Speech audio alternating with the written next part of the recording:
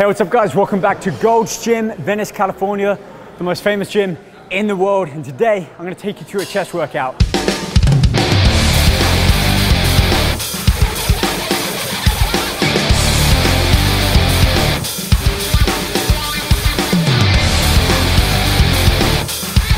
focus is really on doing a full chest workout, engaging, recruiting as many muscle fibers as we can. So it's about range of motion, it's about contraction and tension. A lot of this I'm bringing to you from back in the day when I did my personal training certification with the NASM. If you want to find out more and get certified yourself, check out the link in the text description below. But for now, let's get started on the first warm-up and get into our working set. Let's go.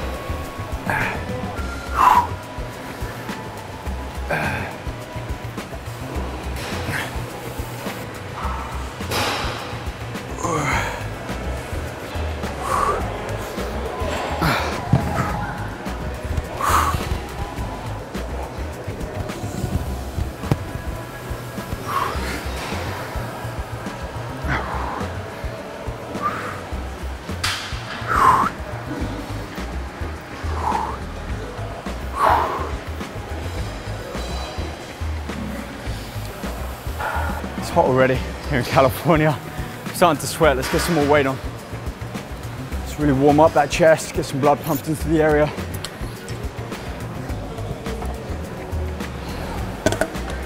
You know, with that warm up, we'll get kind of 2 exercises, barbell, some dumbbell flies. Get some stretches in there, some active and static ones. You can see with the exercises I'm doing here, the 2 basic movements of chest. We've got that press and we've got the fly. I'm using 50–60% of my usual lifting weight. So usually what I do for a chest workout is I warm up a small circuit, 5–10 minutes, a couple of exercises, usually the ones that I'll be doing later on in the workout. And I'm focusing on a couple of areas. One, contracting the muscles as I push up, squeezing, flexing, and holding that contraction. And also the range of motion.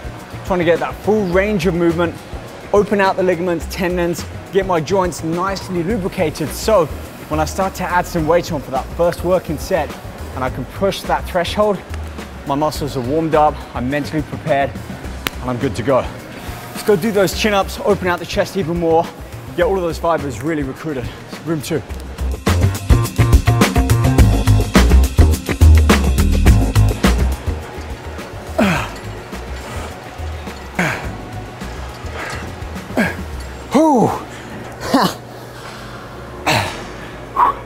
That took my breath away.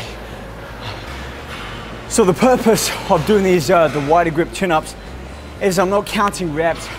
I'm not looking to reach absolute failure here.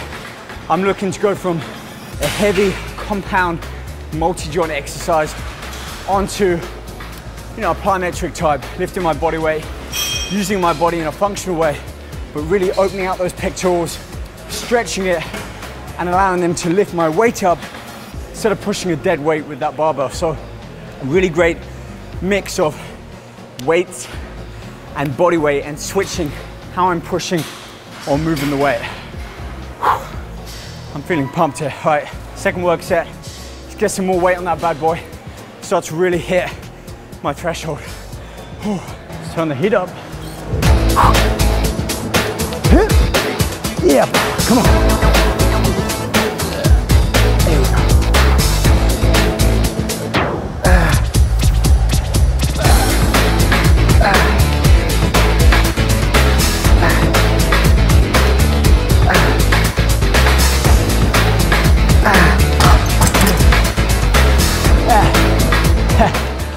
Obviously, by throwing in those supersets is draining my energy. Trying to bench incline 225 pounds I'm not allowing that recovery time to come back fresh, to come back and lift that weight with full force. And I'm okay with that because what I'm doing is I'm adding in those additional work sets, stressing, working, overloading my muscles from a range of different angles, different movements, and the way I'm lifting the weights. And that is what my focus is in terms of developing, structuring, building out my chest. I'm not a bodybuilder, I'm not a powerlifter. My focus is not on overall weight. It's on actually moving and engaging the chest. Let's get back over there. There we go. Nice and wide.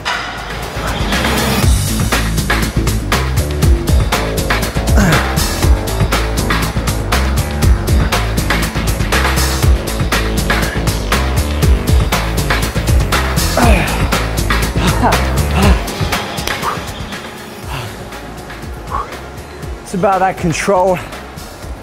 Really is for me at this point. Switching up, changing how I work my chest. I'm not limiting myself to one particular movement, one way of training.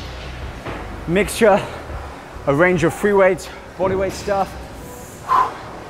Feeling good. All right, we're gonna drop the weight down on that one, push up the reps a little bit more, and then back on here till absolute failure. That's our first work set done. All right, so this is what we're doing for our final drop set. We're gonna replace a 45-pound plate with 3 plates, but add up to 45. This makes it really easy to do a strip set, reach our maximum failure, might be 3 or 4 reps. We can strip off a smaller percentage than just taking off 45. Therefore, we're taking our maximum weight right down to 60% or so. It's too much of a drop. So just like I build it up in increments, I want to try and drop it down in increments too. Essentially, we're going to keep 225 pounds on there, but each time I hit the end of the rep, I can't push anymore. We're going to take off a smaller amount of weight and then keep going. This is a great method if you're strapped for time, training on your own, or just want to push yourself without having to go too heavy. This is about intensity, keeping us up at that threshold for longer. I'm not looking forward to this. Let's try a 4-5.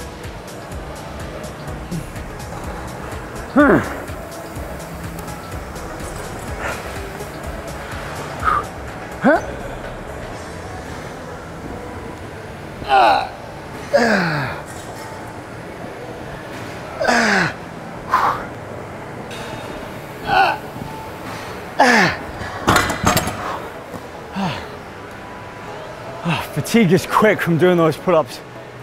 Let's take off 20 each.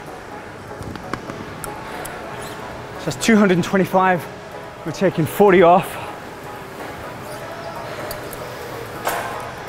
It's a good amount.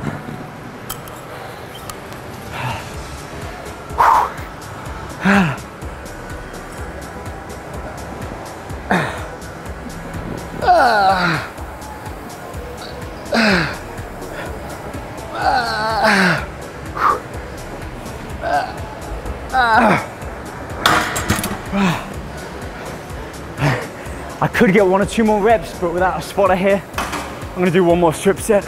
Okay, we've switched now from overall strength and power to more muscular endurance. So we're hitting that full spectrum of weight training.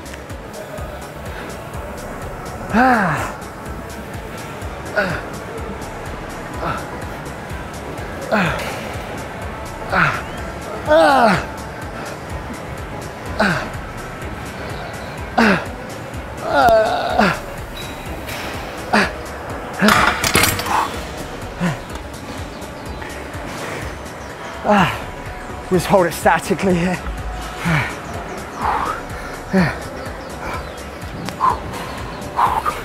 But the heat isn't helping. Let's finish off with those wide grip chin-ups. See, we're switching energy systems. We got our glycotic energy system there, utilizing sugars in the muscle cell. It's gonna be for all-out power, quick. It's like flooring the gas in your car. This is more like when we switch over to battery power in a hybrid, if you like. I'm hybrid training. This is more muscular endurance.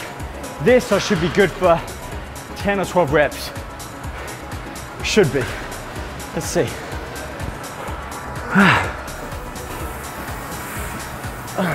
You see what we're doing here.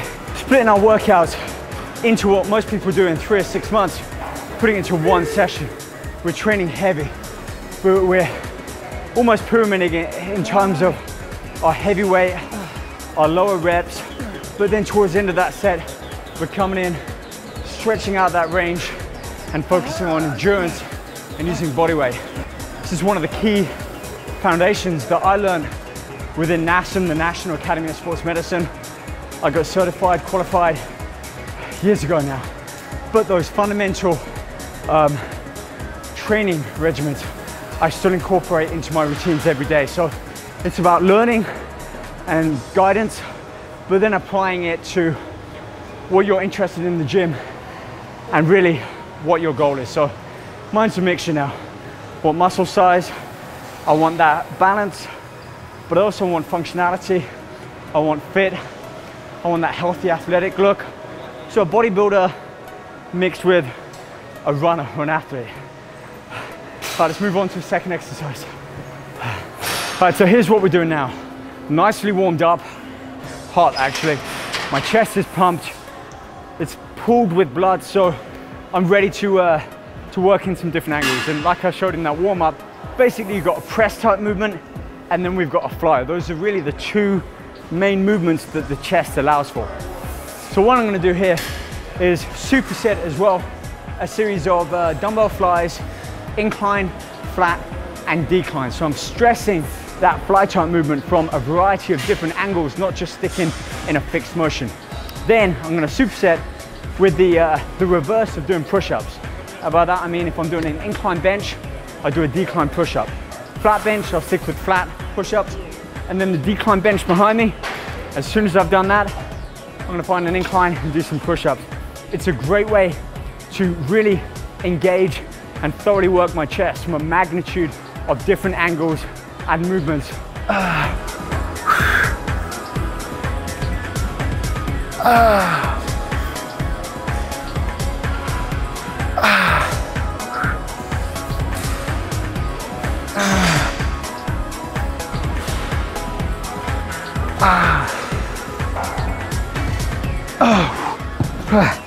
That was it for me on that one. Let's get those push-ups in.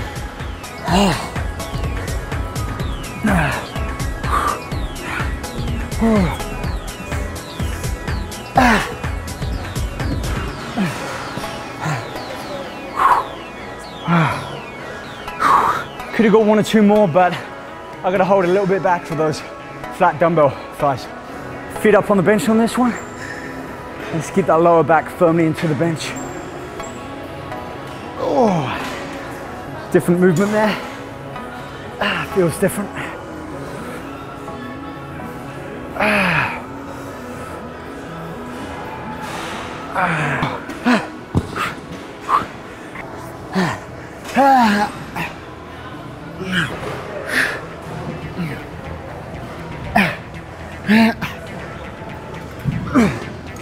We know we're at the top of that threshold when dropping it down to the floor, 4 push-ups, I'm flat out. I'm struggling to catch my breath back. I know I'm right at the peak of my threshold. This is where every rep counts, and I know I say that often, but once you get to this point, your threshold, that extra rep, extra 2 reps, it's that difference, that little step up, which is gonna have the biggest impact. So when you get to this limit, ask yourself, do you wanna give up and recover and catch your breath? Do you wanna drop it down to the floor, try and get even 4 or 5 more reps out, or 1 or 2 more reps out on the working set? That's the difference that is gonna allow you to step it up month after month, year after year.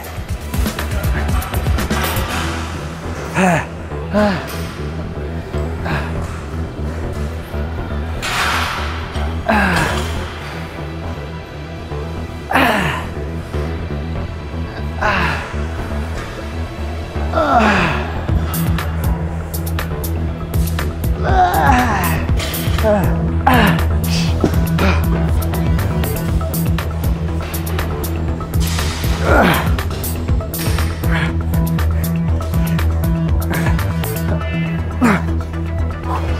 know that feeling when you've given it everything you can.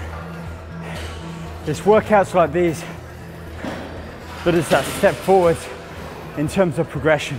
We're gonna go finish off with 2 more different exercises, different movements, utilizing cable resistance and some more body weight. All right, here we are, exercise superset number 3. I talk a lot in these videos about stress and how I apply it to the muscle. So we've got free weights, that dead weight movement. We use a lot of synergistic muscles. We're using core stabilizers to do that. That's really great to get that power, that weight down early on in the workout. So that's why we had that as the first exercise. Then we move on to more machines. I haven't done a machine in this workout, but I might usually do machine flies or some variant of a chest press, but usually machine. Dumbbells as well. Now I'm using cables. Cables have a really great place in my workouts at the end because they keep that stress at a constant throughout the entire range of motion. If you imagine doing dumbbell flies with dumbbells, you've got this weight at the end. So if I'm laying down, there's not too much stress on my muscle here. It's kind of rested. But as soon as I go out, it's increasing that stress. I've got that like length of arm increasing the stress on my chest down here. But as I bring it back up, it takes off some of that tension. I'm basically in a rest position up here. That's great when I want to push that threshold and get the weight up. But with cables, as soon as I step out and I've got tension pulling on the muscle, at every point through that motion, I have that same level of stress. It's about that tension applied to the muscle. I'm getting a crazy pump on that. So let's keep that going with some body weight to dips, leaning forwards, tying more of that chest to the delts. Kind of work more the lower angle of the chest, although really it's the same musculature all over.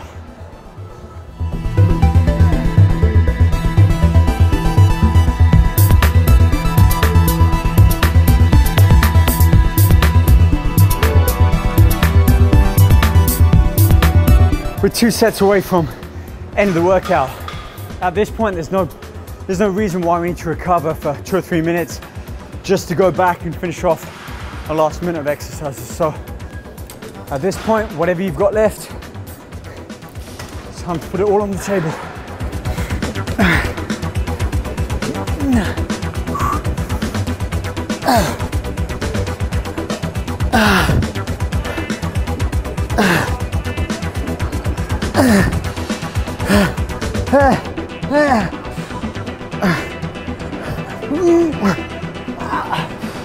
I might vomit on camera, I don't know.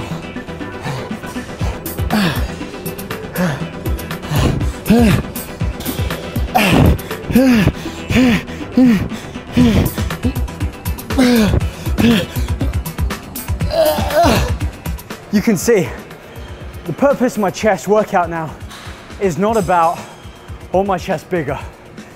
People comment like, you don't look any bigger. I don't want to look any bigger. I'm 178, 180, at my leanest point, 175. That's my happy place. I just want to work on detail, conditioning, muscle maturity, density, and I'm getting there. So, still got to drop my body fat level down a bit, but you can see my style of training. Want to go in, warm up nicely.